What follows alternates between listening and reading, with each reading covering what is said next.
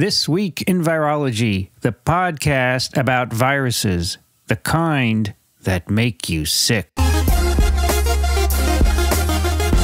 From Microbe TV, this is TWiV, This Week in Virology, episode 748, recorded on April 23rd, 2021. I'm Vincent Racaniello, and you're listening to the podcast all about viruses. Joining me today from Madison, New Jersey, Brianne Barker. Hi. It's great to see you all. And just like the last time we recorded earlier this week, the weather is beautiful outside, although it's a little chillier. It's only 59 Fahrenheit today, but bright and sunny and a very nice day. Yeah, it's been chilly ever since our last recording, right? It has. This morning it was 8, now it's 14 Celsius, but it is sunny. It's a very nice day. Also joining us from Western Massachusetts, Alan Dove. Good to be here. And it's a little blustery here. It's 54 Fahrenheit, 12 Celsius. The wind's 23, gusting 33 out of the west. So it's kind of breezy, but nice and clear and not too cold. The blustery day. Wasn't that a blustery Winnie the Pooh thing? It was Winnie the Pooh. Alan, last time you were here, it was snowing or flurrying. Yeah, it was. We had snow coming down that day. No accumulation, right? No, it didn't stick to we got a little bit, it kind of coated the grass, but that was about it. It's funny, always this time of year, it gets warm and everybody gets excited. The flowers come out, the grass starts growing, and then boom, you get really low. You get these snap cold, yeah. Snap cold. It's funny stuff. Well, we have a rather small TWiV today. Yeah. It's not the smallest ever. The smallest ever was me and Dixon in the beginning. Mm-hmm. I had a few episodes with me and someone else. But it's rather small. Rich and I did an episode together. Is that right? Very early on, yeah. The Invincible TWiV. Yeah, that's I think funny. that was just Rich and me. Hey, that's funny. That was good. I remember that, yeah. So I was just thinking today, would I do a TWiV with one person? I mean, that's not really the idea of TWiV, right? It's supposed to be a conversation. So I guess you could have yourself in 2 Zoom windows and have a conversation with yourself. You could have a conversation with Cookie Monster. Yes, you could put a Cookie Monster doll on the other monitor. And so if I ever had to, if ever no one showed up, I probably would just go get Amy and say, let's do a TWiV. Even if you're not prepared, come in and say yes, yes, no, no, yes, yes. So anyway, we have today is COVID day because Tuesday was non-COVID day. So Friday is COVID day, and we have a paper and a snippet for you. The paper is an article published in PLOS Pathogens. High-throughput single-copy sequencing reveals SARS-CoV-2 spike variants coincident with mounting a humoral immunity during acute COVID-19. And this is from a variety of laboratories at the NIH in Bethesda. And the first, let's see, there are 3 co-first authors, Mokhtari and Mudvari, and the last author is Eli Boritz. And it's real. I thought it was interesting. A good fraction of it I did not understand. And you will hear about that because I... but you don't have to, I think, because the results are very interesting. Yeah, there's a laboratory part of the paper and there's a computational part of the paper. And the laboratory part I thought was really cool. And the computational part, I thought the results were really interesting. Yeah. So this is about sequencing. And as you know, as this pandemic has spread, we have been doing a lot of sequencing of isolates from individual people. The next strain that I picked some time ago has all those genome sequences. Typically do a nasopharyngeal swab and do high throughput sequencing. But the problem is that when you do that, you actually get a consensus sequence of what's in that particular person, right? You don't actually see the quasi-species, which is a name for, or what is the other name, Brianne? What do you call it in your class? Mutant cloud or? Mutant cloud or mutant swarm. Swarm, yes. Since I'm an old guy, I use quasi-species because I was a graduate student when the quasi-species paper first came out. The fact that every virus collection that you shed that's in a cell culture is a collection of many, many variants. Maybe not any genome is the same as any other. It's called the quasi-species. And this is really something that's not unique to viruses. I mean, bacteria do something similar. The mutation rate's a little lower per base in general, but and it turns out what we now know that when people are able to do these single cell sequencings, the cells in your body don't necessarily all have the same sequence. That's even right. though you have one genome. As you grew these billions of cells that make up your body, they accumulated mutations because replication is mutagenic, and viruses just do it, faster and more because they're more mutagenic. And one of the reasons why this is actually what we see is because when we do this sequencing, we're not usually doing sequencing from one cell. We're usually taking nucleic acid from a bunch of cells in order to do the sequencing. And then we do kind of short reads of the sequencing. So we sequence short pieces of that nucleic acid.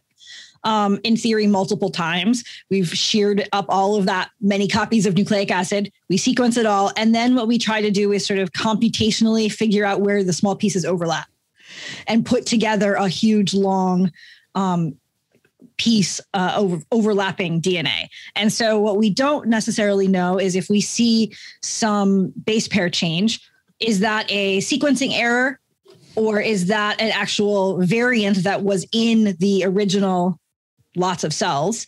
And we just say, well, most of the time it's an A here. So we're going to say it's an A here.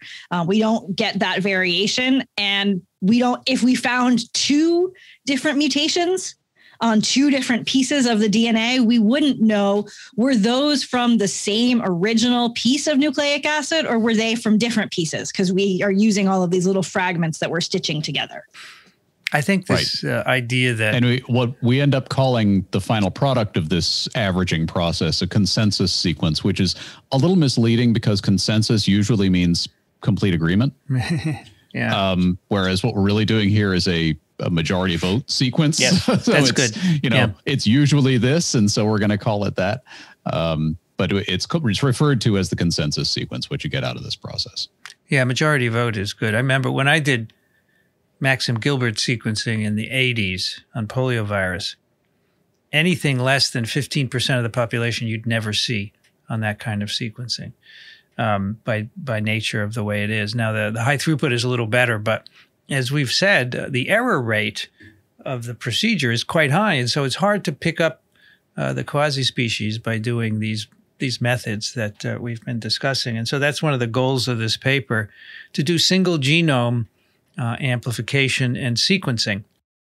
Right, because we see these variants popping up that, this mutation occurred and so forth. But what we're really saying is this mutation becomes dominant in the consensus sequence at a particular point. And so what they wanted to do was look in more detail. How fast does that happen? Is that what's going on here? In fact, for the first, 10 months or so of last year, people were saying, well, this virus is changing slowly. Any two isolates differ only by about 10 bases. And then, suddenly in November, we started to see these variants with many, many more changes, which is now de rigueur. But I remember Theodora Hatzianu, when she was here, said, this one variant, I forgot which amino acid change, they can find that in the earliest sequences from last year, but it's just a very, very low percentage. And so we're not really getting the right picture. We'd like to know single genome. And that way, as you'll see in this paper, you can see evolution occurring in a single patient, not just the whole population, right?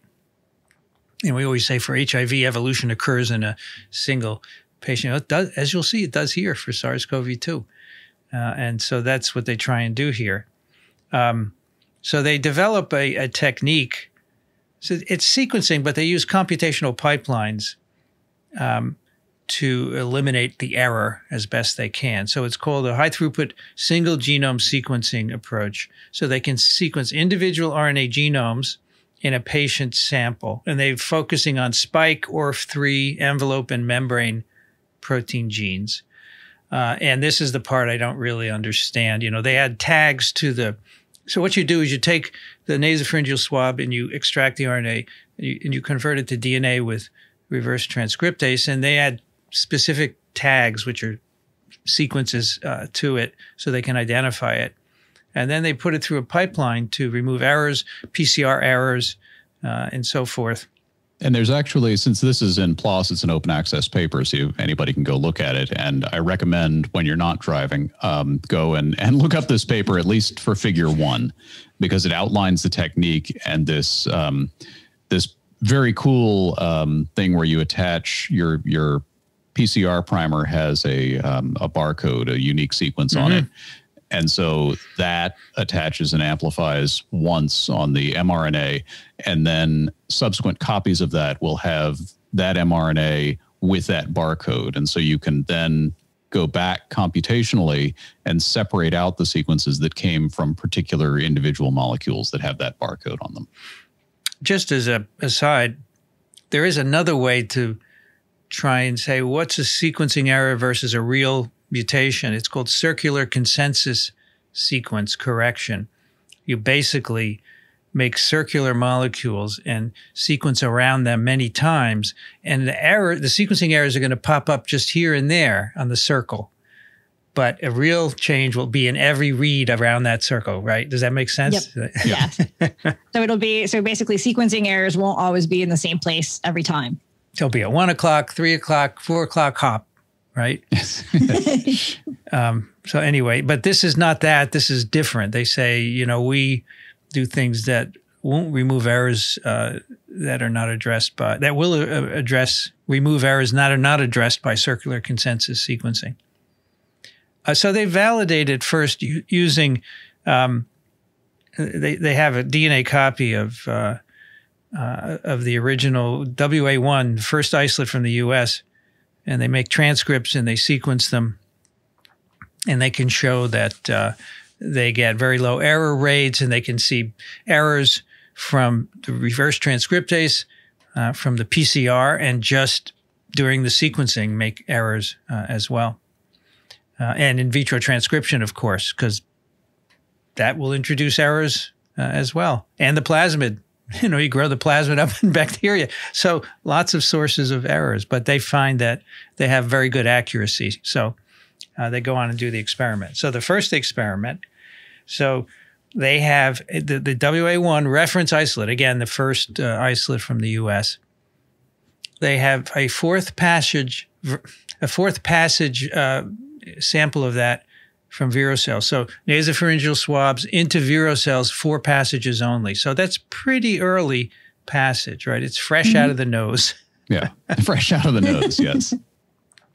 And so they do their single genome sequence analysis on it.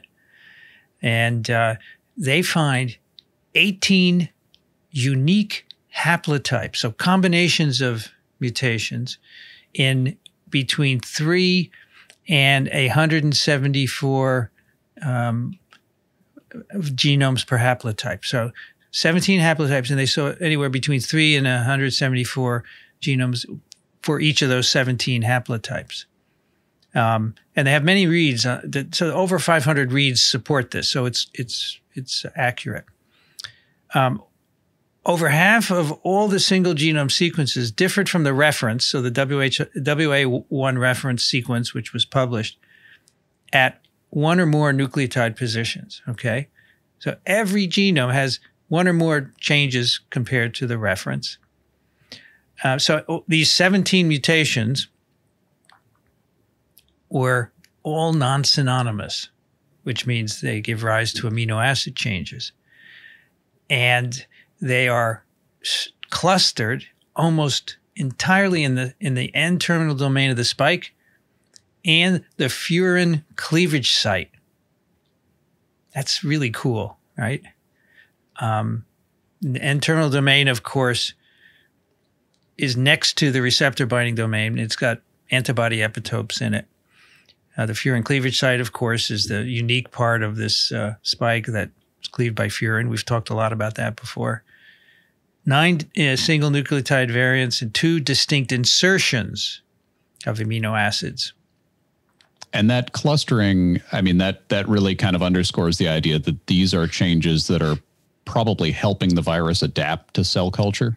Exactly. In some way, they're giving it some additional fitness advantage in cell culture. Exactly. Right. So these might help the virus generally reproduce in cells. They're, obviously not going to be immune selection related because there's no immune processes here. Right. Exactly. Which gets students every year on the questions. I, give them delete an immune antagonist from a virus. What's the effect in cell culture? And half of them say it's going to be debilitated in cell culture. There's no immune response. At least there are no antibodies. Right. So that's what they think is happening. Because remember, this virus has been circulating throughout China, and then it gets to Washington, and then it is introduced into vero cells, and it starts to change. We can chill out. And they say that we know this. When you put it in cells, we get changes in the furin cleavage sites. That's been published before. And so that's what they say. They think this is it's a lot of changes going on in this cell culture, as you'll see, more than we're going to see in the people. And they say this is a product of cell culture adaptation. And they say these results show that the virus can accumulate considerable genetic diversity as revealed at the single genome level. So if you just sequenced the genome by standard methods, you would get the WA1 sequence that's already published. Wouldn't be any different. At least you would for a certain number of passages. Yeah. So what might happen is, so these are mutations that are popping up that are clustering in particular areas and suggesting maybe there's an adaptation, but overall the population is retaining the consensus sequence. I suspect if you passage it enough and keep it going in vero cells, eventually some of these will become fixed. Yes. And maybe predominate Most because likely, they confer an advantage. They will suddenly become the, most voted for. Yes. Or whatever we called it before. Yes. So again, the 18 haplotypes, so a combination of different mutations, and between 3 and 174 individual virus genomes per haplotype. So it's not huge. So you wouldn't see these on a consensus sequencing approach. But as Alan said, they might be fixed. Yeah, they might end up rising to the top. So, and it's sort of interesting that they talk about them as haplotypes. And so haplotypes are a set of, basically it's a set of DNA that's acquired together, or a set of DNA that's inherited together. And so I usually talk about haplotypes with students in terms of things like MHC, although there are a few different haplotypes in the human genome where you tend to inherit certain genes together. But what that might mean is that maybe some of these changes, in theory changes in the protein, are only really going to work if there's also another compensatory change elsewhere. And so this isn't just showing you random changes that are popping up. This is showing you kind of combinations of changes that are happening together. But in this case, a haplotype refers to combinations of mutations in the RNA gene. Exactly. Yeah, yes, right, exactly. Right, yeah. The original definition was for chromosomal DNAs, right? Yeah. Exactly. All right. So then they moved to human respiratory samples, and they do some experiments to look at the quality, because they figure there's going to be some quality issues with nasopharyngeal swabs as opposed to, sterile cell culture you have in the laboratory, contaminants, inhibitors, and so forth. So they had to do some evaluation. But I thought a couple of things were interesting. First, so these are, samples who are being tested for COVID, and these are the positive ones, obviously. 7 people, and the viral loads range. So using PCR to quantify, the viral loads range from 314 RNA copies per milliliter to over 3 million RNA copies per milliliter. Amazing range, right? Yeah. So, these people are all different stages of infection, I presume. And also the sampling is not consistent, right? Depending on who did it. When I go for a test here, I do it, but maybe someone does it different. They go, boom, you're supposed to do it 3 times, but maybe some people go harder. You know what I'm talking about. Yeah. Right? I actually do it 6 times because once it came back, said there wasn't enough sample. So I said, hey, the heck with that. Their recovery, in the end, they validated this single genome sequencing for the nasopharyngeal swabs, and they also could do high throughput, so multiplex, doing many samples at the same time. Multiple samples can be combined in individual runs and still achieve sufficient sequencing depth for minor variant detection. And this is actually, a really important piece to this paper, because what they want to do is the next part where they're actually looking at patients and sort of making some comparisons with immune responses and looking at this patient over time. But they have to show that you can actually do this on the RNA that's coming directly out of a patient, first of all. And part of the reason why they have to do that is because they've already shown us that if you put the virus in culture, after it comes out of the patient, it changes. Yeah. And so they say, okay, so it changes if you put it in culture. We can actually get virus directly out of a patient and have this process work, even though there are inhibitors and all of these problems. So we can do it. And that means that finally they have established the methodology to do the question that they want to do at the end. Right. They got to go straight to the snot for this. Yeah.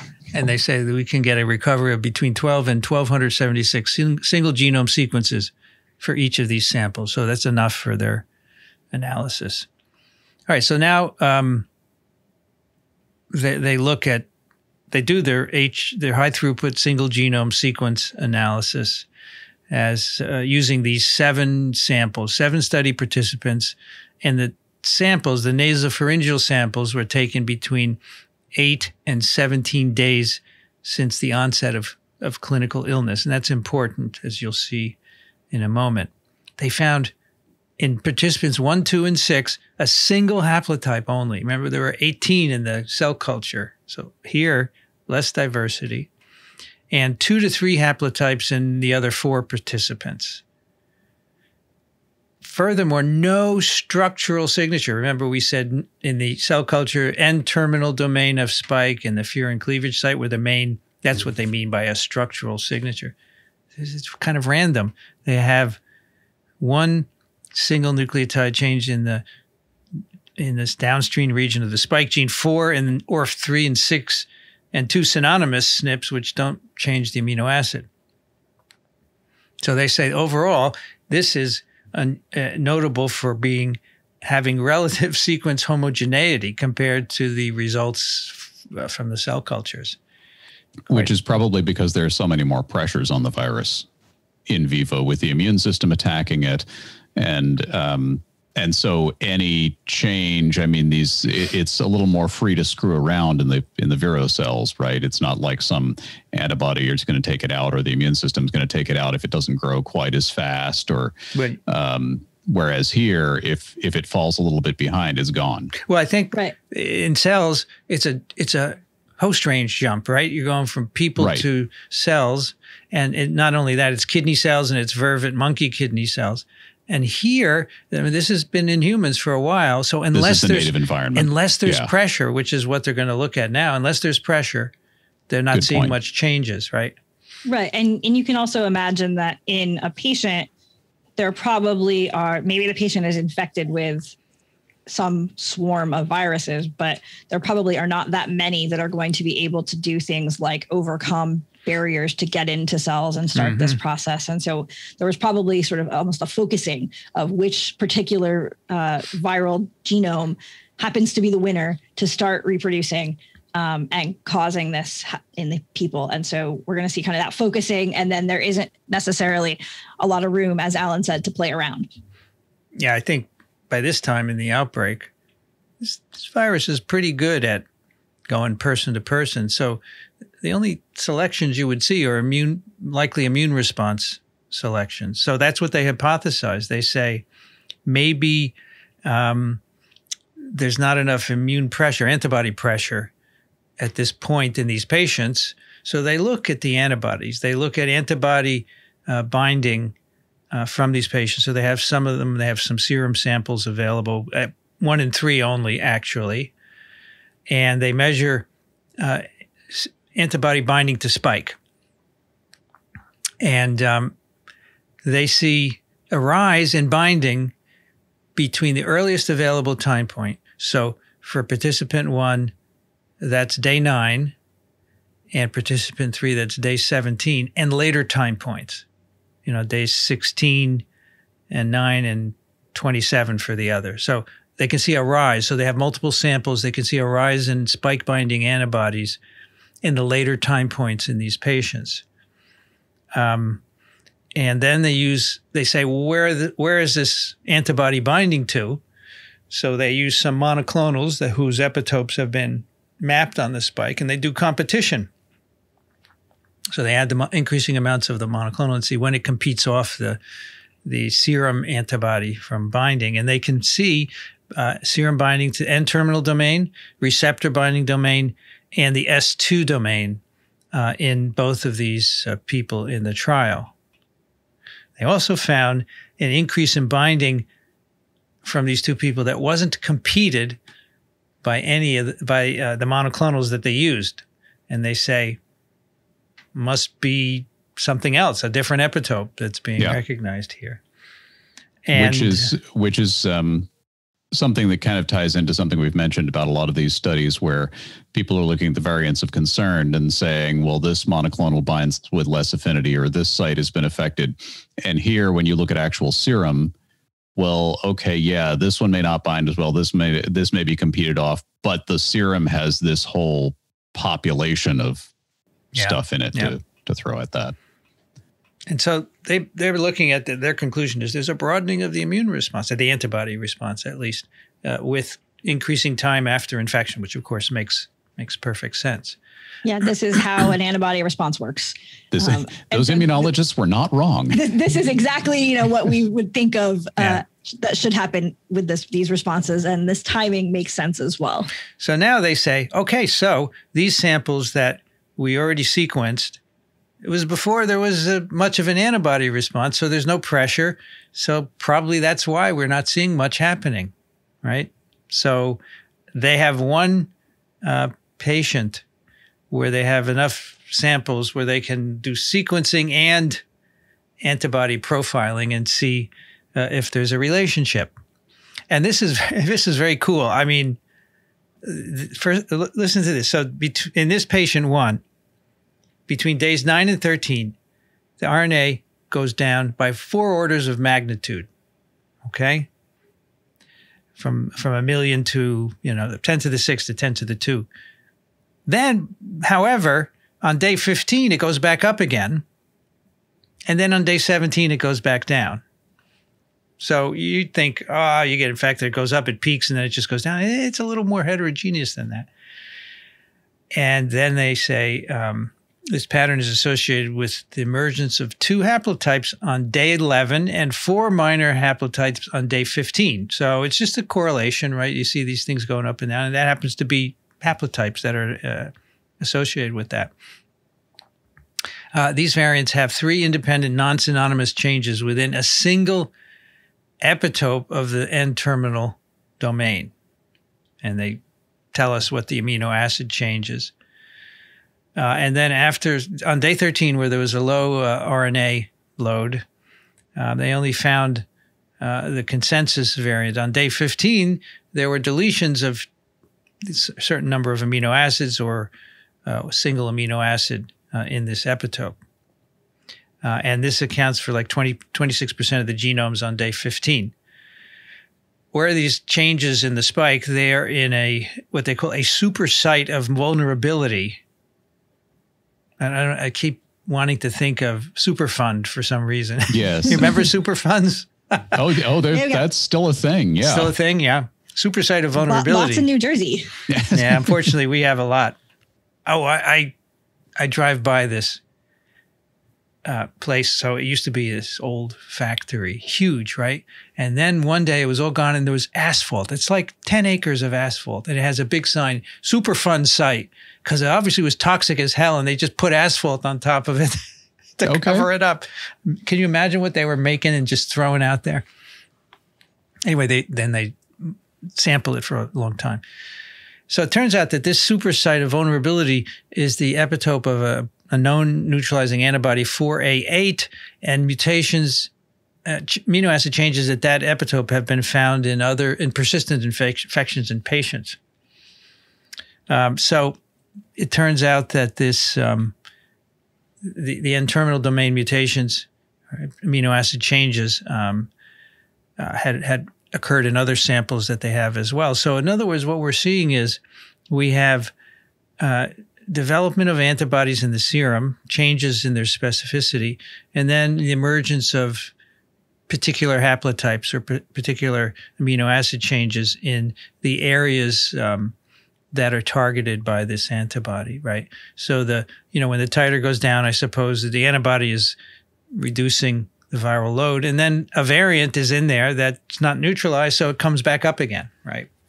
Yeah. So basically, the virus replicates, goes up to that high peak level, then the immune response starts to bring it down, as we kind of classically imagine. But then we have some variant that has the ability to evade that immune response at least a bit. And now the virus is able to start reproducing a little bit more at a higher level and sort of get around that immune response. And so we kind of have this back and forth battle of who's winning. Right. And then the immune response comes back on the other side, broadens its response more and tamps the virus back. Exactly. Down. And, the outcome, we don't know. It depends on the individual patient, right? You may imagine that a particular variant might emerge that patient will dominate and maybe transmit to someone else, right? Mm-hmm. And that's how these variants that are more resistant to antibodies emerge. But we didn't know this before. We had no clue. And they say that we had not seen this before. And they say it may have been overlooked in part due to the emphasis on tracking new mutations on a global scale, right, rather than in individual patients, with a predominance of cross-sectional rather than longitudinal analysis, right? So we just get one sample from a lot of people as opposed to many timed samples from fewer. And they also say that, when you take samples from people, you typically use the ones that have good quality sequence, which they say probably early in infection, there's a lot of RNA being produced, and it's going to give you the best sequence. So we're biasing it to before the antibodies have kicked in, right? Right. Mm-hmm. And where the titers are dropping. So I think it's very cool. Now, of course, the sequencing method, too, is totally different, right? Single genomes, which shows you a level of detail you wouldn't see by the other consensus sequences. So I think this is cool. I mean, we'd like to see more than one patient, right? Yeah, exactly. Yes. You would love to see this in multiple patients, but it's certainly challenging enough to both get the samples and do all of this. Yes. And from different parts of the world. And I mean, maybe you can start to say, well, here are all the variants that are arising in people. We don't see most of them in the population, maybe because they have less fitness or whatever. But I think that would give you an idea of how much of spikes they might be able to change, because we don't really know that, right? Yeah. And I think it's safe to say that this is not something that the virus just figured out how to do last week, in this paper. No. This has been going on through the entire pandemic. In every patient who gets infected, you get these variants coming out. Now you finally see what's going on with that dynamic. And as Vincent said, this is where the new variants that we do see in the population are going to come from when they manage to get transmitted from somebody who's gone through this process of growing them. Yeah, and this is not also unique to SARS-CoV-2. Oh, no. Right. There have been a number of situations where people have shown some kind of immune response and sequence and things like that for many other viruses. But usually that's pretty far into our knowledge of those viruses and aspects of what's going on. And so here we're actually seeing it, in real time in those patients during this pandemic. I mean, we just never looked, right? So now we're looking and I think this thing of studying the virus over time in the course of the infection is something that's very rarely been done with any kind of a method in an acute virus. Right. You get one sample. Well, patient's over the virus by the time you've sequenced it. Whereas something like HIV, we have a whole literature of studies where it's over the period of years that the patient is infected. You can see the changes in the virus, and you can actually track individual lineages of virus from one person to another this way. Exactly. Every example I can think of is HIV or chronic. Yeah.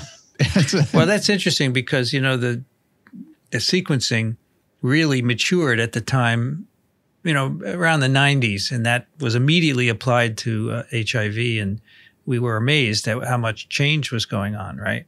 We had no idea before that.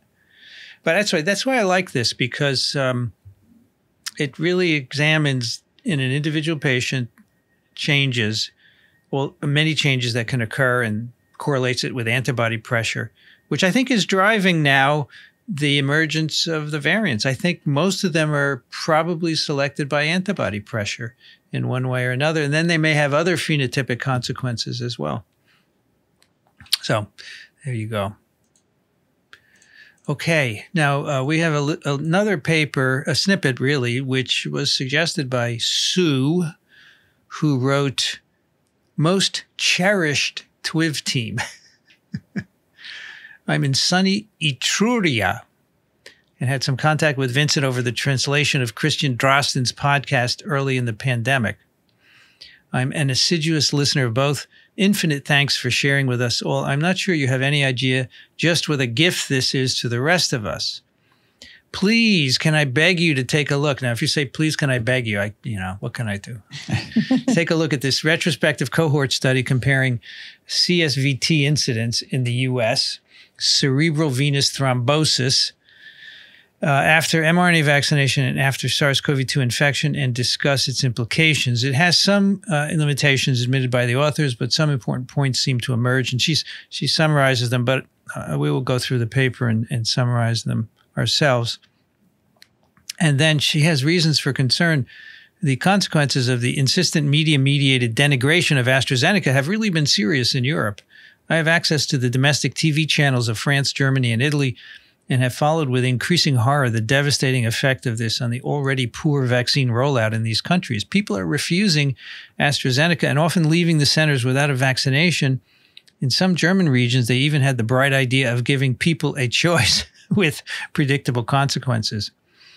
I've been puzzling over this whole affair since the beginning. So much made no sense at all. One thing missing all the time was any reference to vaccine other than AZ until now with J&J. I noticed there was never an evidence-based official statement that these events were definitely not happening with the mRNA platform. Yes, I'm aware of the association of TT with specific adenovirus vectors in the past in a different medical context.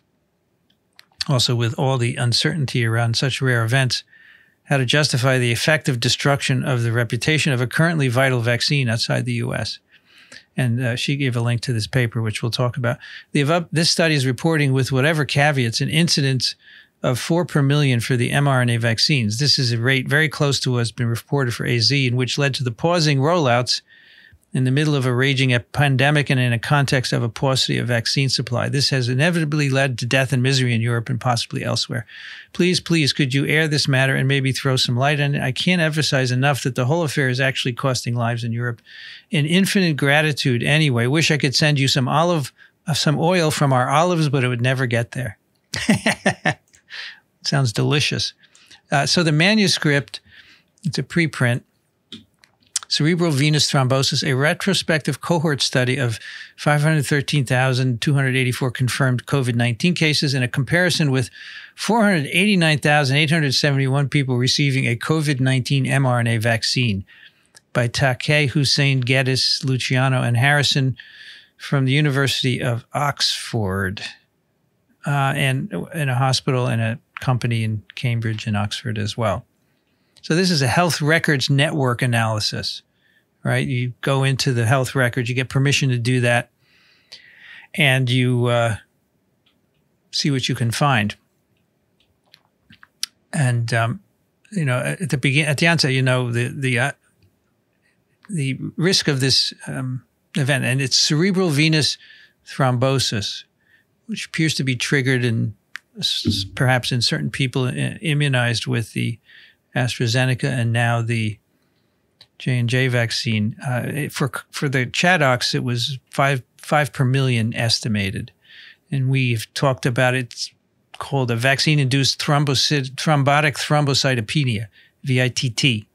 And if I'm correct me if I'm wrong. So the idea is that the vaccination somehow is inducing antibodies to platelet factor 4, which then triggers clotting similar to heparin-dependent clotting, which somehow is binding to PT4, and the antibodies are interacting with that, right? Yeah. So those data have been coming out somewhat more recently, and it looks like most of the people who have the cerebral venous thrombosis happen to have these antibodies against platelet factor 4. And so how exactly one is getting antibodies against platelet factor 4 as a result of all of this is not particularly clear or certain. There are a couple of arguments I've heard, but nothing that's really so it resembles a clear mechanism. It resembles what we call heparin-induced thrombocytopenia, right? So and let me tell you, I found a nice description.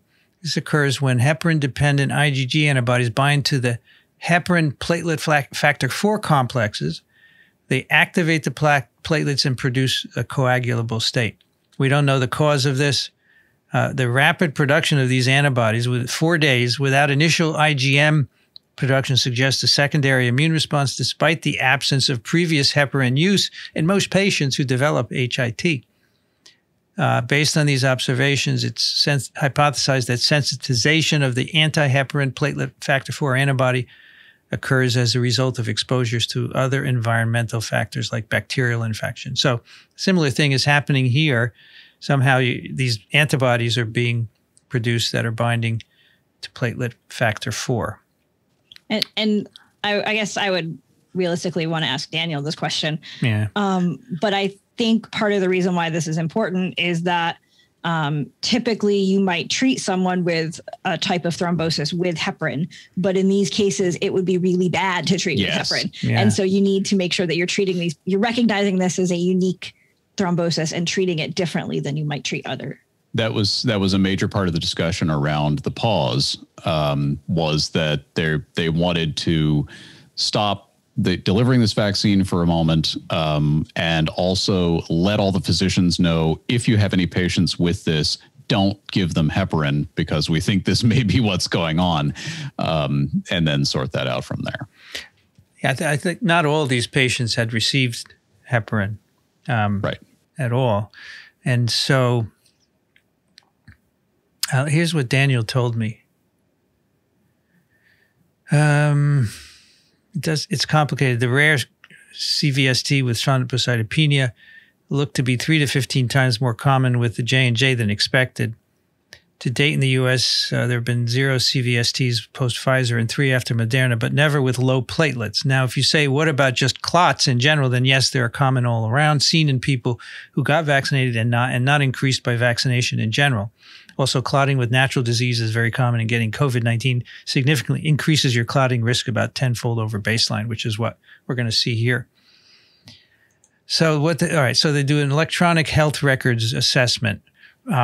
What they do is they have patients who had confirmed COVID between January 2020 and March 2021, and they identified patients who had the diagnosis of CVT in the 2 weeks following their diagnosis of COVID-19, right? And then they also identified patients with high D-dimer, low fibrinogen, thrombocytopenia, which would be indications of clotting, right, to try and make a correlation. And then they had 2 control cohorts for comparison of people who had an influenza diagnosis between the same time, and also people, and they call this a control. It's interesting. The first dose of the 2 mRNA vaccines, the Pfizer and the Moderna. This is mainly a U.S. study. So that's the way they did it, and they analyzed the data and by statistical procedures. So here they found 513 patients with confirmed COVID, 54% females, average age 46. Of these, 20 were diagnosed with a CVT in the 2 weeks following their diagnosis. So these are people just with COVID. Right. There's 513,000 people with COVID. And yeah, 20 had a CVT. That risk is 39 per million. And it's higher in patients with a history of cardiovascular diseases and specific kinds. Among these 20 events, 6 were in patients under 30, 4 between 30 and 39, 2 40 to 49, 2 50 to 59, 3 60 to 69, and 3 70 to 79. So a little broader. They're pretty spread out. But a little broader than the vaccine associated with the J&J, right? Yeah. One thing that I don't see here is if there are differences between the sexes. Because I know there's been some question about some of these cases being in women. And so I'd be interested to know if there were differences there. Yeah. In fact, with the J&J, I believe all the cases have been in women. Yes. Which could actually, if we go back to using it, could actually be a really easy way to prevent this from happening. Is, if you're female, you don't get that vaccine. Right. I thought there was one man with a... Was there? I thought there was. I feel like we talked about this on Tuesday and someone mentioned that they had read something about there having been one man, but I hadn't seen that. Yes, here it is in the Times. Actually, one man had a clot. All right, forget that then. So if you look at the table, they do have female versus male in the table. Oh, so yeah, here we go. So now we have an update on Tuesday. Okay. So we have 7 women and 1 man who got it during the trial, actually, not after the trial. All right. So so it looks like with the out of those 20 patients, 12 were female and 8 were male. 8 were male. All right. So influenza, their control, 0. No CVT. And people who had influenza, right? And then the mRNA vaccine, 4 per million. 2 cases were observed in the mRNA vaccine group, 1 after the Pfizer, and 1 they didn't know if it was Pfizer or mRNA or Moderna. So the ChAdOx vaccine is 169 cases out of 34 million people. That's 5 per million. The historical incidence of CVT in the U.S., 13 to 20 per million per year. So this happens outside of, I don't know. I don't know if these people had other illnesses or whatever, right? It's hard to say. Yeah, they did they looked at comorbidities, but it's spread out. Yeah. It's, there's no obvious correlation there. They also looked at a different kind of thrombosis, portal vein thrombosis. COVID patients, 436 per million, much higher. Influenza, 98 per million. mRNA vaccine, 44 per million.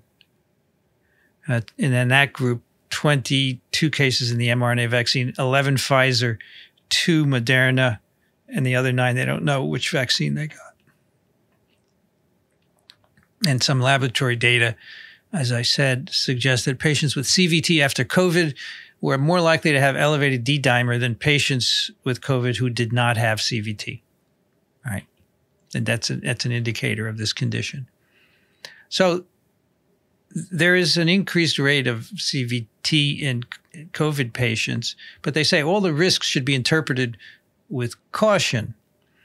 They say, first, the risk versus the population baseline or versus flu is not based on cohorts that were matched for age or other demographic factors, so we can't conclude that the mRNA vaccines here are associated with an increased risk. We need larger samples. And in fact, this has been bandied about in the press, right? J&J said, it was associated with mRNA, and Paula Fawcett said, you can't say that. And this is why, because the sample is too small. Secondly, no information about diagnostic accuracy or completeness. That could be an issue, right? Yeah, I think that there have been some arguments that are being made that some of the kind of baseline numbers that we quote here for comparison's sake might be not the right baseline numbers, because maybe we should be looking at only a very specific type of diagnosis or only diagnosis in certain subgroups of people or something like that. And so the background rate sometimes that people are quoted is in the general population, and for kind of these events somewhat more broadly than may be happening. And unfortunately, again, as not an MD, that's about as well as I can interpret some of those arguments. Yeah. Third, the absence of key hematological lab data limits our ability to say whether the CVT after COVID is similar or different from ChAdOx, right? Especially about these antiplatelet 4 antibodies. Yeah. We don't have any of that data for the CVT after COVID. And then say, finally, we can't directly compare the risks of CVT associated with ChAdOx, with any of the vaccines, or with COVID, since we are using data collected by this monitoring system. It's actually not from the Electronic Health Records Network. And in fact, they can't even compare ChAdOx because nobody in the U.S. gets ChAdOx, right? Right. Right. So, I mean, it does seem like COVID gives you a higher risk of clotting than do any of the other things that they're looking at here. Yes. That I think we can take. COVID is the worst thing you can get if you're worried about clots out of the set of things they looked in this paper. I think that's the point. Whether it's the same or different, it's a brain clot, and that's not good either way, right? Yeah. Mm-hmm. So they say, it's a tentative conclusion, but we wanted to publish this to contextualize and inform the debate about the risk-benefit ratio. So, as we've just said, the risk of clots is very much higher than COVID, no matter what the mechanism. So, and that's why in the European Medicines Agency has said, we think this vaccine should be used. The risk of COVID is worse than the vaccine. And in fact, today, as we're doing this, this committee is meeting, the ACIP is meeting, right, in the U.S. to decide what to do about the J&J. So we'll see what they. I have a feeling they'll say maybe avoids people of a certain age. I don't know, because they may say. I mean, the easy thing to do would be, as I said, don't give it to women of childbearing age.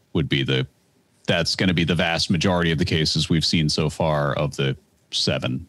And other than that, even if you include that group, the benefits still far outweigh the risks. Right. And you can also imagine that physicians might get some different guidelines in terms of what to do if they see this in their patient. Yeah, I heard a quote from a physician here. He said, we can treat these things if we can pick them up early enough, right?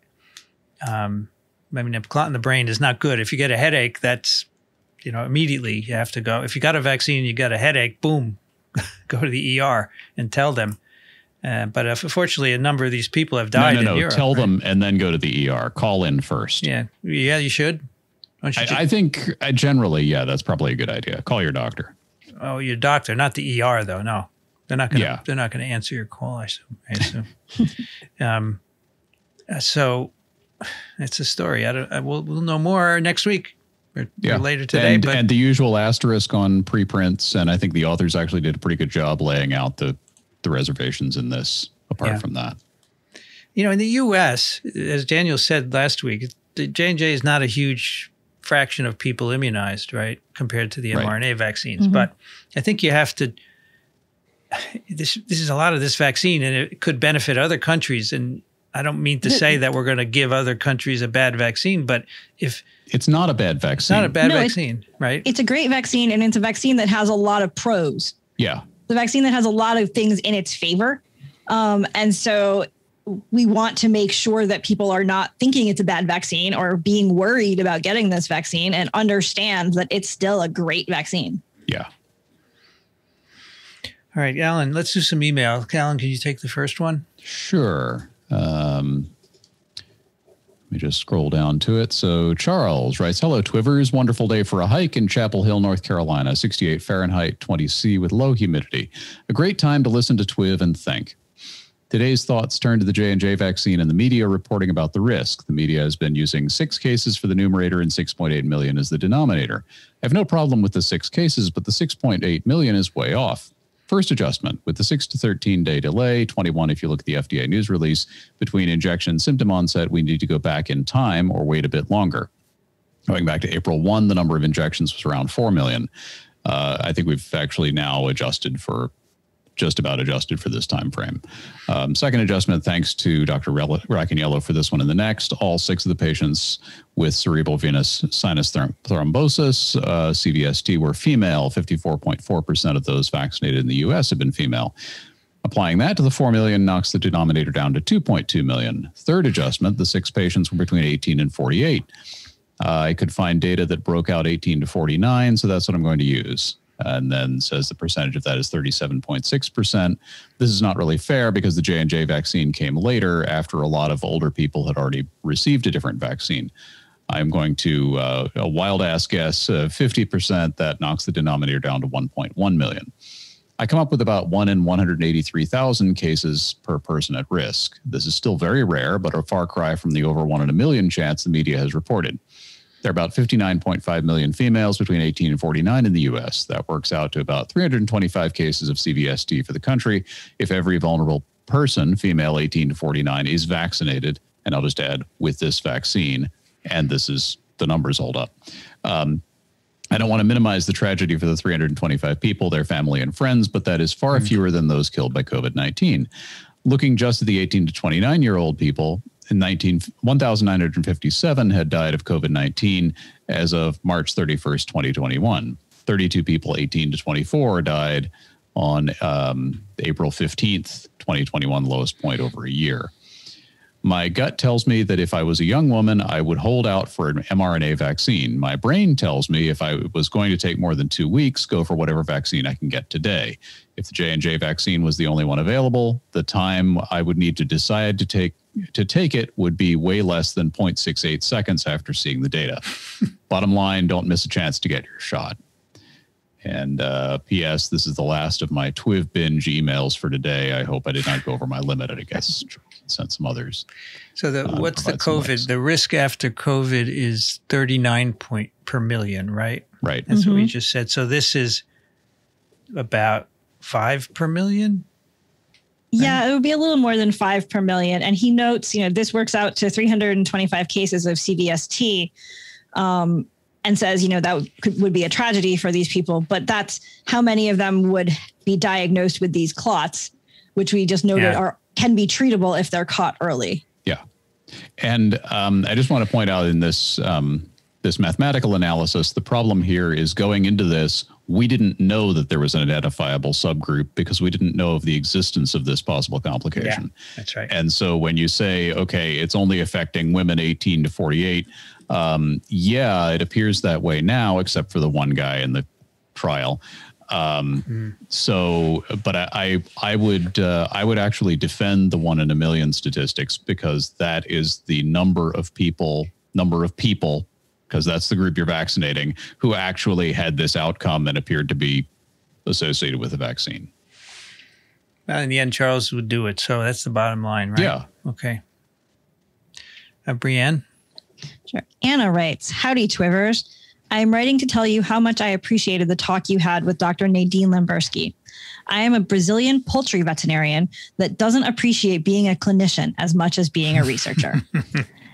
I was first introduced to TWiV in 2011 when you went to Brazil and recorded an episode from a virology conference held in Atibaia, Sao Paulo.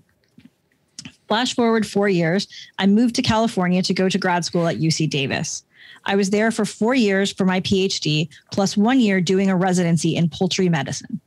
I am now living in Calgary, Canada, while still working at UCD as a researcher remotely. Let's see how long my boss will appreciate my work from a distance, given I am not in Davis to help the rest of the lab clean chicken poop from our experimental units. My PhD research was on infectious bronchitis virus, a gamma coronavirus of chickens, and the immune responses elicited after challenge experiments with IBV. Infections with IBV are often local, affecting the upper respiratory tract, mostly tracheas. High systemic levels of anti-IBV IgG, or IgY, does not correspond to protection. It seems protection is more likely to occur when high levels of local IgA and IgG are present, generally measured in tears or tracheal washes. I am now trying to imagine measuring tears of a chicken. Chicken tears, yes. It also seems that cell-mediated immunity, in capital letters, plays a major role in protection, especially CD8 T cells. I was so thrilled to hear episode 736 with Dr. Alessandro Sette. T cells are bomb and so underrated. You'll like my pick then. Anyway, I just wanted to point out that we have been dealing with infectious bronchitis in the field for several years. It's an endemic disease, and we use live attenuated vaccines, which speed up virus evolution since we have wild type strains and vaccine strains interacting, often resulting in mRNA recombination, in addition to the point mutations that occur during viral replication. Our issue with IBV in poultry isn't going anywhere. Us poultry vets just try to control IBV the best way we can and choose our live vaccines carefully to avoid introducing a bigger problem than the original one. Dr. Lamberski was spot on when she said vets wouldn't have let this COVID madness happen if they were in charge. Vaccines are no miracle makers. People who work with production animals know that if you don't have a solid biosecurity program, the vaccines don't have the expected effect on the flock or the herd. Hard to see a light at the end of the tunnel when you see people, for instance, in my country, Brazil, having parties, traveling, and acting like nothing is happening while there are 4,000 people dying of COVID every day. It warms my heart listening to you. It reminds me of why my scientist side speaks louder than anything else, despite the frustrations that the job entails. Keep up the good work. All the best, Anna. I'd like to know more about IBV in chickens. That sounds interesting. Yeah, it does. I like the T cells. Yeah. So this Brazil situation, I mean, she puts it, that's what's happening. People say, what's going on in Brazil? You know, scary. No, it's not scary. People are misbehaving, right? I mean, it is scary, but it's not mysterious. Well, yeah, it's not. They're worried. Is there a scary variant that is causing this? No, it's not the virus that's causing that. No, it's everyone's tired of... It's the people. Well, the virus is causing the death, but it's not a particular variant. Yes. Yeah. Yeah, the people are out and about. Wherever there's spikes, people are out and about. The next one is... Spikes of people lead to spikes of virus. That's right. I like this title, T cells are the bomb. Too bad we have to remember that. We ever do a T cell for an episode where we're talking about that, yeah. The next one is from John, Doctors TWiV. After being sacked by the odious right-wing owners from Toledo of the Pittsburgh Post-Gazette, Pulitzer Prize-winning cartoonist Rob Rogers' work is now available only to his patrons, of which I am one. But I think with this link, you'll be able to see it. And if this qualifies for a reader pick, consider it submitted. And then he wrote to say the link was taken down, but he sent the cartoon, which is a picture of a vial of J&J COVID vaccine. And it says, paused after 6 cases of rare blood clots. And then the next panel is a picture of a machine gun and a hand pistol. And it says, not paused despite 147 mass shootings so far in 2021.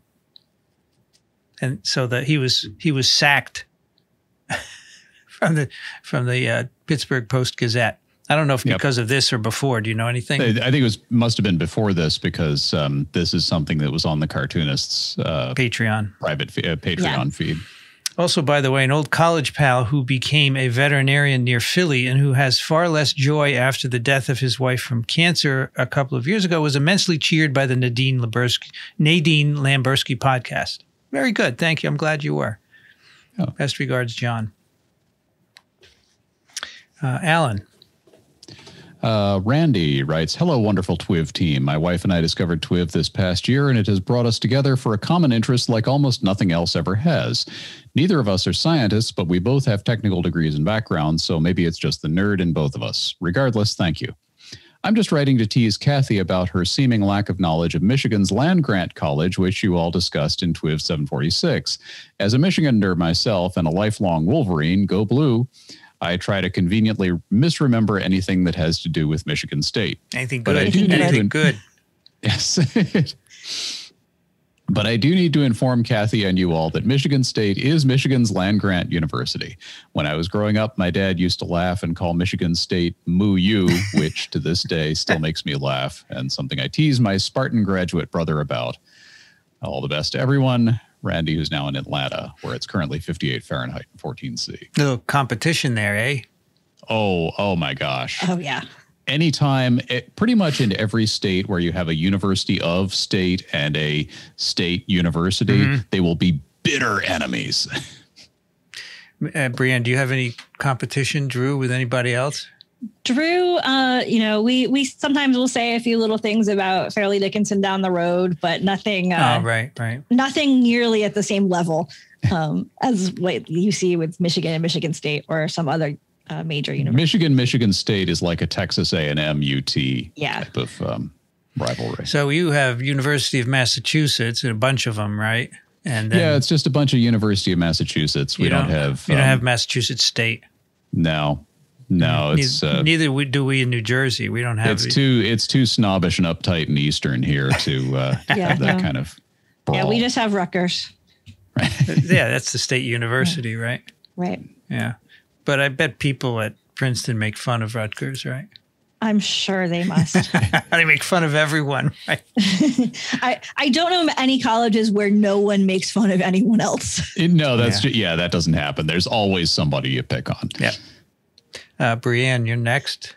Cheryl writes, a colleague of mine says she wasn't encouraging her adult son, 20, to be vaccinated because he showed her evidence from Johns Hopkins that said the vaccine could cause male infertility, end quote. I've looked for hours, and the only reliable sources I've found state there is a risk from contracting the virus, not getting the vaccine, aside from a drop in sperm motility associated with fever. Please clear this up for me, as I want to make sure I have accurate facts to share with my colleagues. Thank you to you all for this invaluable podcast, Cheryl. And Cheryl ends with a quote from Confucius: our greatest glory is not in never falling, but rising every time we fall. Cheryl, I have not heard anything about this. This sounds an awful lot like the Sun saw something forwarded on Facebook from a doctor at Johns Hopkins who makes some weird allegation, and that is not evidence of anything except the Sun's gullibility, and it's unfortunate that his mother is going along with this. If you're not sophisticated about the science and you see something like this and it looks credible, I guess it might seem persuasive, but that is absolutely, there's no evidence of that. So I found a statement by the American Society for Reproductive Medicine, joint statement regarding COVID vaccine in men. From a bunch of societies. There are no data about the impact of the vaccine on male or female fertility. For women, the American College of Obstetrics and Gynecology recommends pregnant and lactating women be offered the vaccine. And Daniel said a study has just shown that it's safe. mRNA vaccine is safe in pregnant women. Similarly, Society for Maternal Fetal Medicine has recommended pregnant women have access. Finally, the American Society for Reproductive Medicine does not recommend withholding vaccine for patients who are planning to conceive. For men, we recommend the COVID vaccine should not be withheld, and they should be offered to men desiring fertility, similar to men not desiring fertility when they meet criteria for vaccination. It should be noted that about 16% of men in the Pfizer-BioNTech vaccine trial experienced fever after the second dose. Fevers can cause temporary declines in sperm production. Thus, if a man experiences fever as a result of the vaccine, he may experience a temporary decline in sperm production, but that would be similar to or less than if the individual experienced fever from developing COVID or for other reasons. Maybe that's what got out there, that the fever and blah, blah, blah, right? Yeah. I mean, usually these things are put together from little bits and scraps of half-truths that are unrelated and make it sound credible, and it's just complete BS. And this is a common trope that's used in anti-vaccination propaganda that, it's going to affect fertility. It's just a standard target that a lot of people will value enough that you can say, it'll make you infertile. And every time I hear something like that, whether it's being promulgated about polio vaccine in Africa, which was something that was going on for a while, there were clerics saying it'll make you sterile. And now the COVID-19 vaccine, I know these things have been circulating. And every time I hear one of these, I think, my God, if only birth control was that easy. Right. I mean, come on. This is a really tough problem to affect fertility with a microliter injection of some thing that's going to disappear. It doesn't work that way. That's especially not for men. Yes, but you know what they would say to you, Alan, but how do you know? Right? That's the answer. Right. Of course. Yeah. So the female fertility came about because you know, there are a few amino acids similar between spike and syncytium, right? The placental protein you need for syncytio-trophoblast fusion. But it's something like a string of 3 or 4 amino acids. And so someone said somewhere, oh, this could mean you could make antibodies to that and it would inhibit placental formation. So it was just a speculation, and somehow it got out as it does prevent. Right. I mean, that's how this works, as you've said.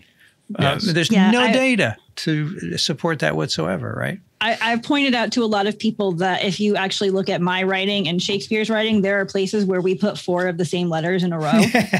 And that does not mean anything about the quality of my writing and whether you are going to mistake it for Shakespeare. Yes. And that usually makes the point pretty well. Yeah. That's good. I like that. Well, then you've said before that if you give a non-human primate a typewriter, eventually it'll knock out 4 words. It'll write all the works of Shakespeare. Felix Feli writes, hi TWiV team. It's been more than a year since I started listening to y'all. The pandemic has been a wild ride so far, but thanks to your help, I've been able to keep myself sane and the people around me safe. Anyways, on to the topic. I live in Chile. Here we started vaccinating people at the beginning of February, starting from the most at-risk populations, retired folks, healthcare personnel, people with comorbidities, etc., and continuing down the priority list. Now we're vaccinating the general population at or above 48 years of age. Kudos to everyone involved, for it's been a major challenge to do this campaign in an orderly fashion. We've been using Sinovac's CoronaVac vaccine for about 90% of the patients, reserving the few Pfizer doses we have for immunocompromised folks. CoronaVac is an inactivated virion vaccine, and therefore the expected effectiveness is lower than Pfizer's. However, since Sinovac's phase 3 trials weren't the most consistent, the exact effectiveness isn't as well understood as it is for the Pfizer vaccine. This is why the Ministry of Health has released the results of a cohort phase 4 study based on the observed versus expected outcomes in the immunized patients so far. The study has been huge, at least for me, to understand what we're talking about. I'm linking the English version of the press release at the end of this email. They will be updating it monthly. If anything major comes up, I'll be sure to notify y'all. Thank you for your continued work. What you do is akin to public libraries and road luminaries. It's stuff that's not sellable per se, even though it can have huge positive effects for everyone involved. Thanks. It truly makes a difference. Feli. All right. So anybody take a look at this? Let's see. Looking at it right now. It's a Dropbox link. Cool. Top line, they're claiming 89% effectiveness in preventing ICU admissions. Now, who is this press release from? The Ministry of Health in Chile. Oh, okay. Yeah. Good. All right. So can you remind me, is this the one where the Chinese CDC guy said it was 50% effective? I haven't kept track of the Chinese vaccines. I think it is. There are 2, right? It's Sinovac, CoronaVac, and the other is an adenovirus vectored one. Yeah. Right. CoronaVac. Let's just check it out. I think so. I think George Gao came on a couple of weeks ago saying it's 50 some odd %. Right. But, was this the one he was talking about? The latest results for China's CoronaVac, developed by Sinovac. Yeah. 50%. Right. There it's crappy. But in Chile, it's better, apparently, right? Because we're talking about the same vaccine. Are we talking about the same endpoint? Yeah, it's COVID. So preventing COVID, yeah. Preventing symptomatic illness. So the 89% is preventing ICU admissions. And I'm drilling down through this to find. Okay, so here's a nice article from The Economist, which mentions George Gao.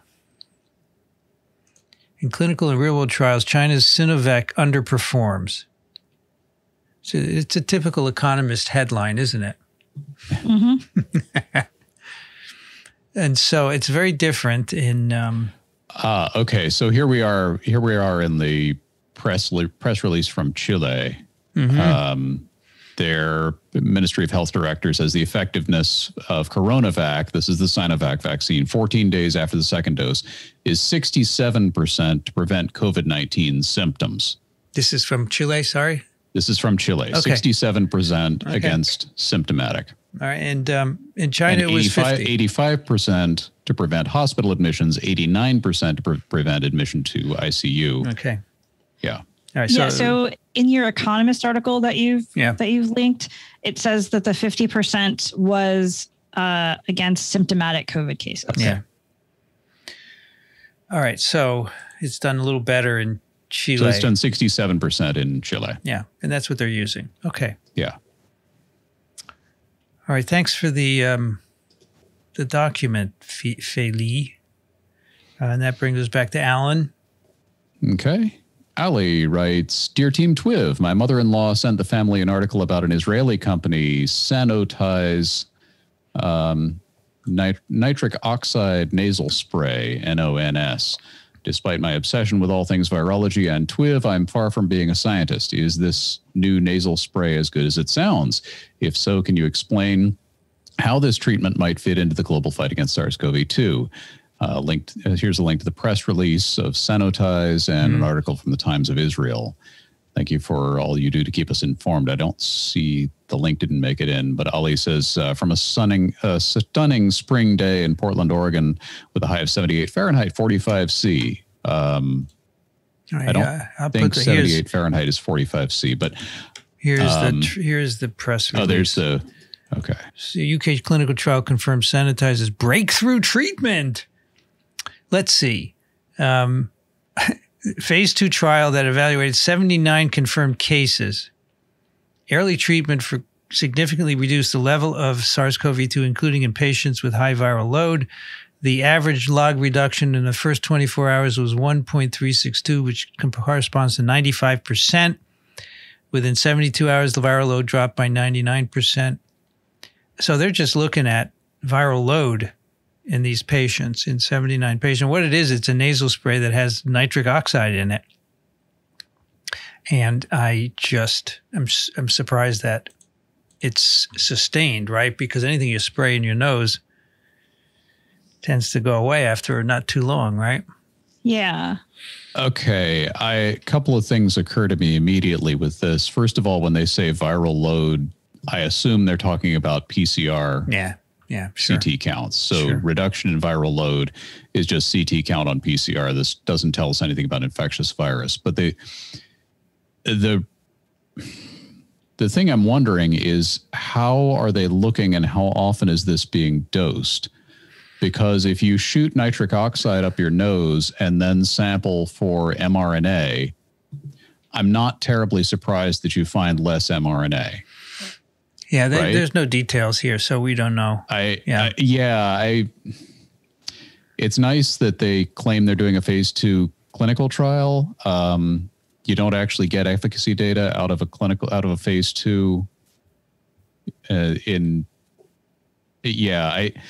I would need to see more on this. I'd need to see some published data on this. This is not actually nitric oxide, but it's a precursor that is metabolized and it releases nitric oxide. Okay.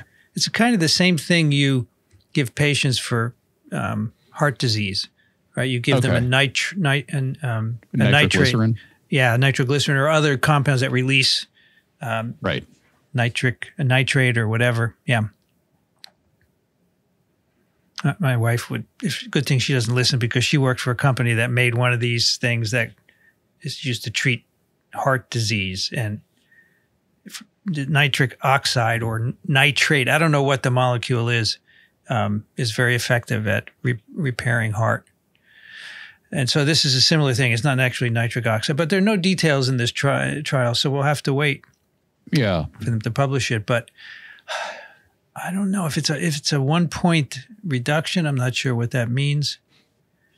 You know? It's just really hard to interpret what's being done here and what it means. And so do you reduce the amount of mRNA for a day and then it comes back? Yeah. Or is it actually reduced over a longer period of time? Yeah. Are they going on? taking it? They say they give time points of 48 hours and 72 hours, but are they still shooting it in every day? And what does this mean in terms of course of disease? And the other thing is, as has come up repeatedly, and especially in Daniel Griffin's discussions, if you've got something that's antiviral, you're going to have to give that really, really early on, possibly when people are still pre-symptomatic, in order to have any kind of an effect on the outcome, because the late stage of the disease, when people are going to the ER and into the ICU, this isn't going to do anything because it's no longer about the virus at that point, really. Yeah. So, I mean, it would be great if this worked, but I mean, I want to know the effect on clinical outcome, right? That's really right. the key. Yeah, we have questions. Not just reduction in viral loads. But I'd heard about this before, and it's too early to tell, basically, right? Who read that, Alan? Yes, Brianne, you're next. Sure. Aaron writes, "Hi, TWiV team. I'm wondering if you'd seen this manuscript and what your thoughts are. My impression is that this is really low-level evidence for vector-borne transmission of SARS-CoV-2, but I'd love to hear your more detailed analysis of any useful points from this study and what the major red flags are. Thanks for your ongoing efforts. I've been a listener for years, so you're my go-to virologists, Aaron." And Aaron is, in fact, a professor in a veterinary medicine school. So hopefully she liked the Nadine Limbersky episode as well. So the title, I haven't looked at this before, but the title is "Arthropod Ectoparasites Have Potential to Bind SARS-CoV-2 via ACE." So this turns out that, so ectoparasites have ACE. So they did a modeling, computer modeling study. And they said, maybe the virus would bind. They didn't do any wet experiments. So I think this is almost meaningless. Remember the paper from PNAS that we did, which modeled the ACE2 of all different kinds of animals and ranked them according to potentially being infectable? And one of the lowest ones was mink. So I don't think this is of any value whatsoever. No. So just because a virus can bind does not mean that the cell is actually going to be permissive to viral replication. And they didn't even And we don't even know from this paper that the virus can bind these ACE receptors. Yeah, I'm sorry. I mean, we were really harsh on the PNAS paper. I mean, Amy was very harsh too. And this is just no. And this thing, this is why someone asked me the other night on the live stream, why could the virus reproduce in ticks? I said, no, it doesn't. They're not vectors. I mean, could the virus reproduce in ticks? Does it? I don't know. Has anybody looked? That's not how it gets around. I think it's probably not permissive, right? It's really, I'd be very surprised. Hard to imagine that. And, I'd be very surprised. Epidemiologically, I don't think there's any evidence for, vector transmission at all. No. So, yeah, I have been surprised in a number of ways when talking to students that they don't understand that for vector-borne transmission, the virus actually needs to reproduce in the vector. Yes. Go into the digestive tract to get into the salivary gland. Yep. It's not just that it sort of sticks around on the mouth parts. And I think that once I point that out to students, they're like, oh, I understand so much more now. So that's a key point to notice here. Yes. Yeah. As nasty as mosquitoes are, they're actually very clean, and they keep their mouth parts clean, and they also don't feed on one person and fly immediately to another person and feed again, because they can't actually fly after they feed. They're so bloated that they kind of flub off a little bit, and they've got to digest. And female mosquitoes take blood meals, then they go lay eggs, right? Yeah. Mm-hmm. And then maybe they'll have a second blood meal, but they don't always, because they die in 14 days, so... I mean, obviously enough of them do take a second blood meal to transmit, but not every one. Right. You don't particularly like mosquitoes, do you, Alan? I hate mosquitoes. Yeah. Do they bite you? Oh, sure. But I mean, I hate them for their impact on global public health. They're just Oh, I thought you hated them personally because they bother you. No. I dislike them when they're in the room. I hate that high-pitched whine and then it stops. I don't even hear that. My hearing is too bad. But, there are many good mosquitoes. Okay. So I have hatred for very specific. It's species specific hatred for mosquitoes. Aedes aegypti. I don't really care about the ones that don't bite humans. And you don't care about they just didn't bite me. Yeah, exactly. All right. Well, let's do one more here from Lana. Bonjour, Team TWiV. First, and this is very funny. First, a big thank you for all your work. I have really appreciated your pandemic guidance as a veterinarian. Wow, it's like the third vet today, right? I never expected I would want to know so much about human coronaviruses. I'm glad I found your podcast. I've been meaning to share a case report that you and listeners may find interesting. And finally got the impetus after TWiV 745's veterinary discussion. So here's more veterinary-themed virology to illustrate why we shouldn't feed COVID-sick mink to the dogs. In TWiV 681, the team pondered what would be done with the millions of mink due for culling to reduce the COVID-2 variant spread in Denmark. In fact, there are already rules and guidelines for animal material disposal in such cases set out by the OIE and various food and agriculture orgs. While these might be considered very wasteful by some, ignored or incorrectly followed maybe by others, this case provides a link, demonstrates why they are important. In brief, carcasses of lambs, which had died from foot and mouth disease virus infection, were fed to nearby dogs. The dogs subsequently died of myocardial pathology associated with foot and mouth disease virus infection. This is extraordinary as FMD naturally affects cloven-hoofed animals. You already knew that viruses can be extraordinary. We should just not give them any additional opportunities to prove it. That's just great. I would also like the chance to repeat for emphasis the importance of the One Health initiative mentioned by your guest, Dr. Lamberski. The events of the last year have really emphasized to me the importance of scientific collaboration. We brainy apes can achieve such incredible things when we collaborate. We can make the world a healthier place for all creatures.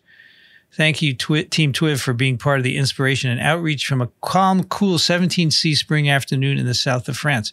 I should also add that, remember, the BSE outbreak was caused by feeding sheep who died of scrapie to cows. Yes. Yep. We shouldn't do that. No. P.S. Why Vincent should never try to castrate any cows. With your love of precise wording, I hope you'll appreciate this wee poke at your choice of words in 745 podcast, just as you can get grumpy with people confusing COVID-2 with the disease COVID-19. One of my personal peeves is people confounding cows and cattle. I guess people hear about cow farms, or rather dairy farms, and then assume there must be male and female animals there. However, cows are specifically adult female cattle. So please don't try to castrate any cows, nor even try to milk a bull. This advice is for your own safety from your veterinary fans across the globe. Stay safe, everyone. Yes, I completely was an idiot. Yes. I said castrating the cows. In common usage, cow is often by non-veterinarians. I'm sure I've done this before too, and this will go on till the cows come home. I feel like a jerk for saying castrate a cow, though. I really do. I'm sorry. It was a very you would castrate a bull to get a steer. You would castrate a bull to get a steer, and they're all cattle, right. or what? What is cattle? Cattle would be the collective term for the whole a collection of animals of that bovines. Species. A collection of bovines. Although if you have a herd that is exclusively steer being raised for beef, they can be referred to as beeves. Really? Yes. Are you sure? Beeves, yes. All right. So now let me ask another dumb question. Do we raise steer for meat, right? Not the cows, though. We don't eat them? Cows, old dairy cows, when they've reached a dairy cow will go for 20 years producing milk. And it's one of the good things about milk production is that you keep the same cow. But then eventually when they stop producing milk, they do get slaughtered. And it would not be the best steak. I think that may be like low grade ground beef because it's an old animal. But they do get slaughtered and the meat gets put into some food supply. Okay. Yeah, and that's the problem with BSE, because cows can develop, not cows, sorry.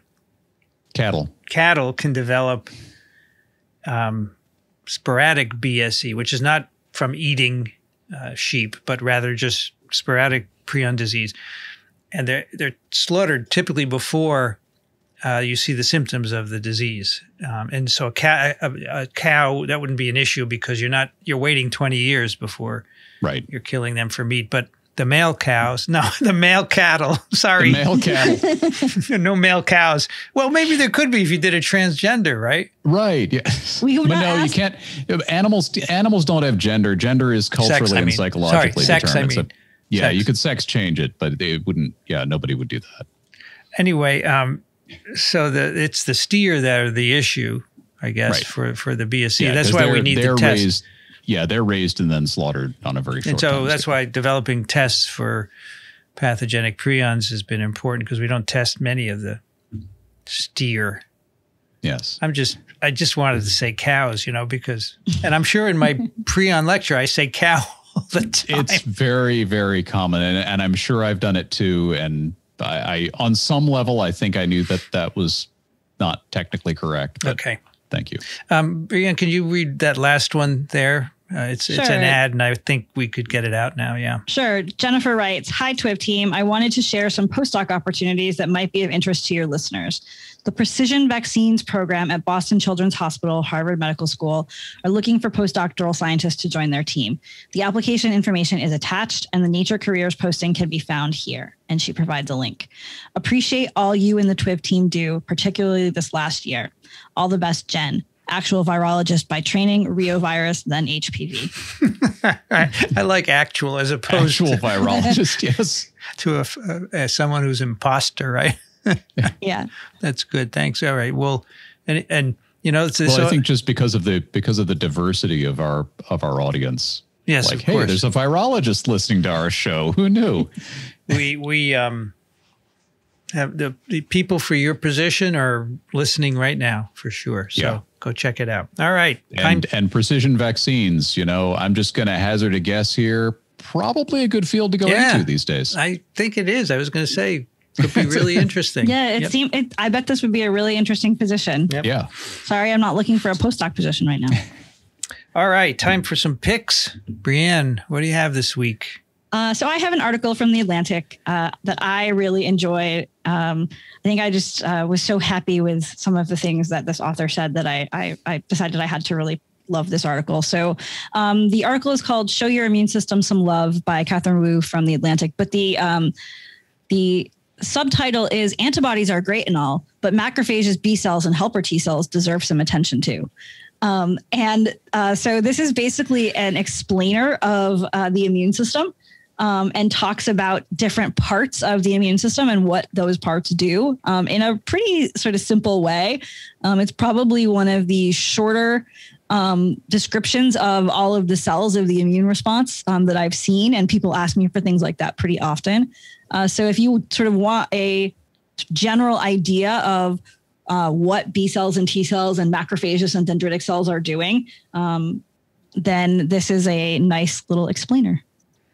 And also the fact that it argues about the fact that T cells are important. Yes. Is right. Something speaking to my heart.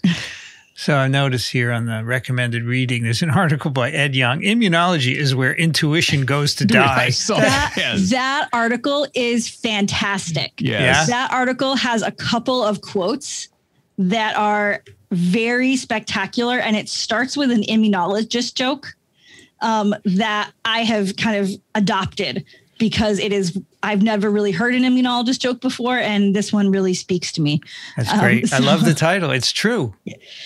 That article is really, really good. I have to say the first sentence of this article, I'm lost because it says, "If the immune system ran its own version of The Bachelor, antibodies would hands down get this season's final rose." I have no idea what The Bachelor is and what that means. So, I think it's fine to do that kind of stuff, but not everyone is going to know, or should everyone know what The Bachelor is? Am I the only person on the planet who doesn't know? I don't watch it either, I think, but from just little bits and snippets I've picked up here and there, I think the rose is given like it's some reality elimination process, and the final rose would be given to the winner. Yes. I've never heard of it. It's like a dating thing. It's still going? It's on? It is. Oh, okay. It just goes to show. I don't watch TV. I have no idea what's on. But since your article was not directed at me anyway. No. Also, so let me give you the immunologist joke from the other article, yes, because it's really good. It's really good. An immunologist and a cardiologist are kidnapped. The kidnappers threaten to shoot one of them, but promise to spare whoever has made the greater contribution to humanity. The cardiologist said, "Well, I've identified drugs that have saved the lives of millions of people." Impressed, the kidnappers turn to the immunologist. "What have you done?" they ask. The immunologist says, "The thing is, the immune system is very complicated." And the cardiologist says, "Just shoot me now."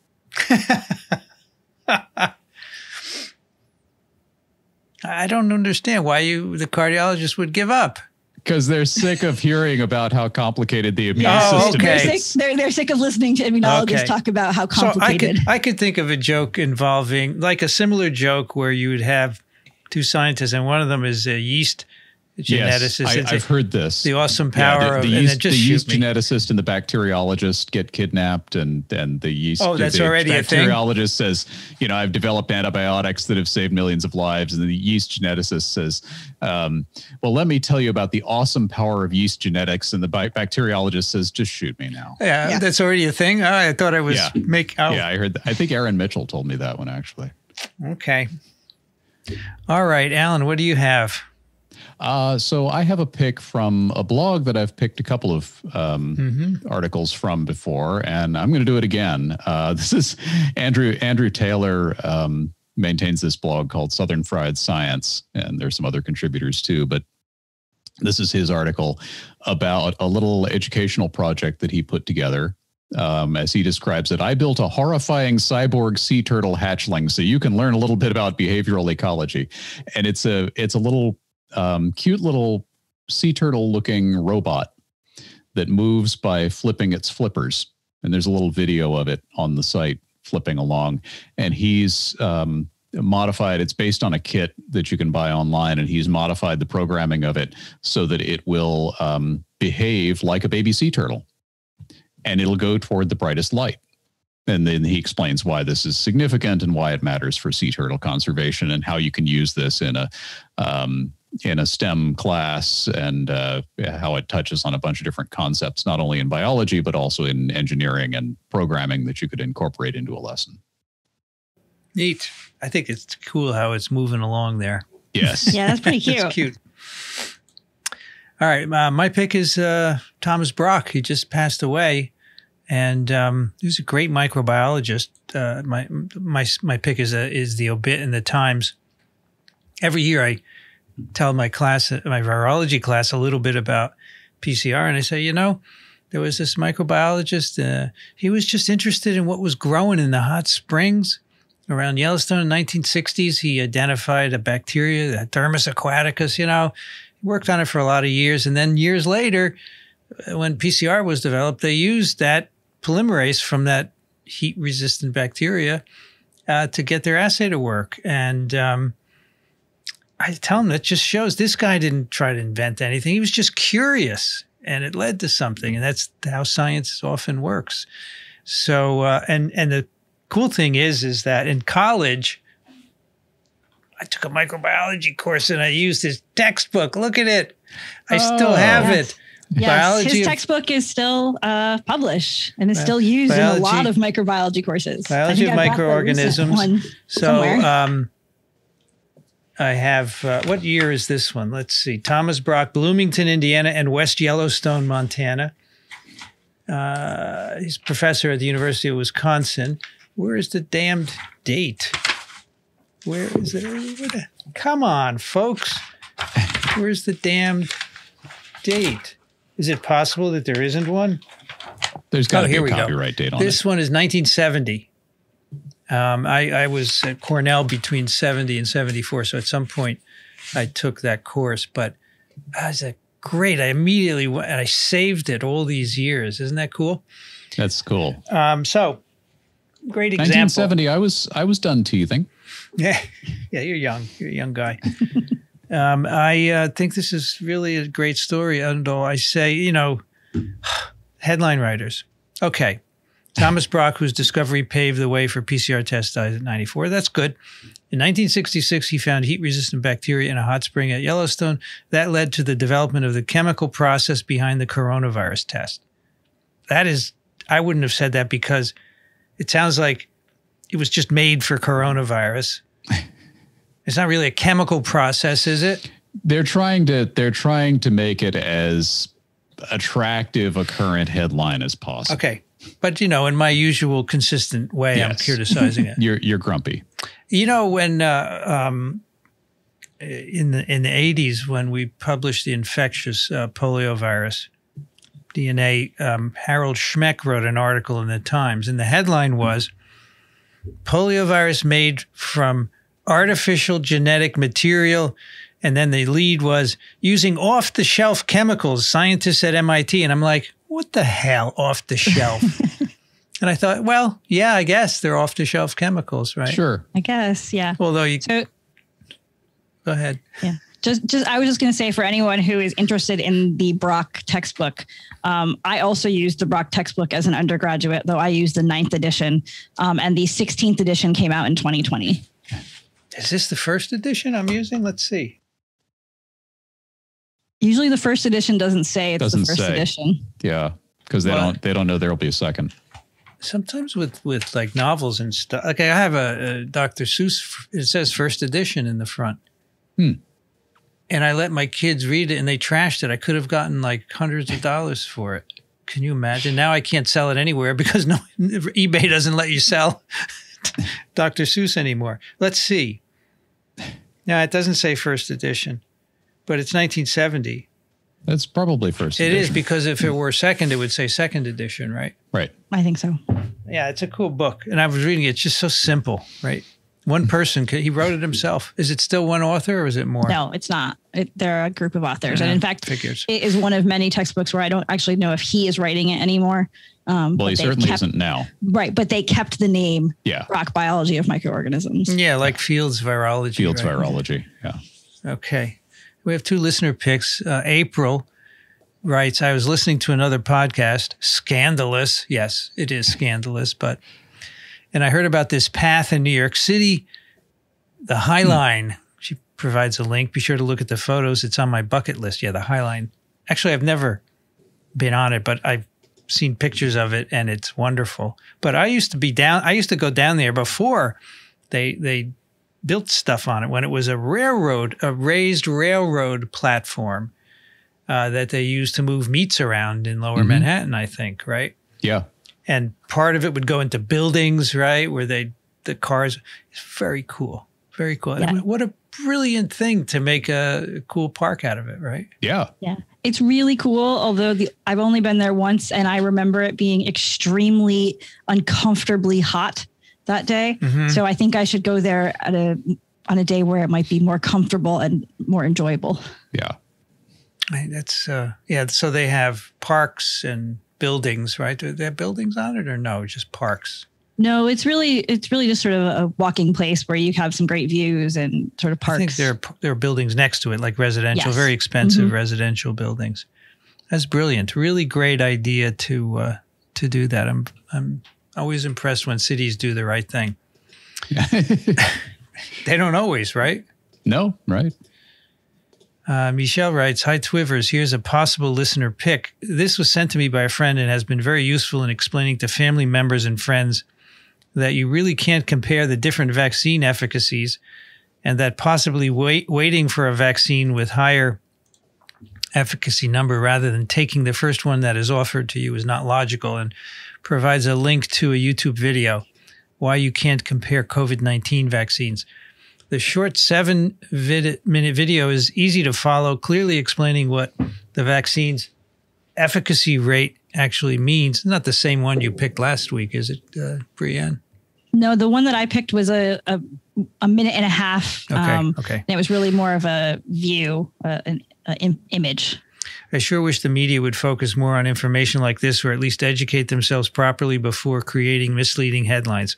Well, you ask for miracles, Michelle. They always say, we don't have time to check things. We have to get 20 articles out a day, and that's the way it is.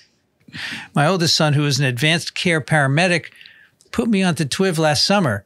Thank you, oldest son. You've been a lush tropical island in a sea of confusion and misinformation. While I don't understand everything you discuss, I faithfully tune in to every one of your TWiV podcasts during my morning walks. Keep up the good work, the banter, and yes, you do make a big difference in helping us through these difficult times. Michelle, just a retired former health and safety guy, or NARC, as Rich would say. That's true, he would. And who lives in Winnipeg, Manitoba, Canada, where the temperature is -2 Celsius. Wow. That's balmy in Winnipeg, isn't it? It never gets warm up there? Is that right? It's Winnipeg, I think of being cold. Isn't that pretty far north? It's pretty far north. Well, Michelle, sometimes I don't understand the things we talk about either, so don't feel so bad.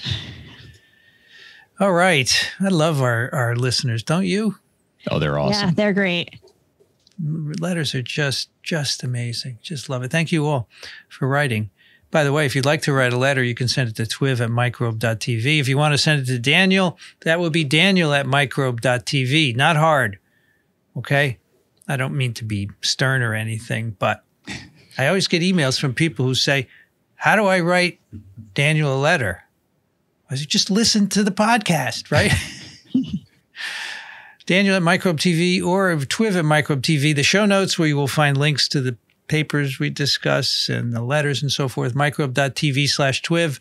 If you like what we do, consider supporting us. We'd love your support. We would absolutely adore it. Microbe.tv/contribute. Brianne Barker's over at Drew University, BioProf Barker on the Twitter. Thank you, Brianne. Thanks. It was great to be here.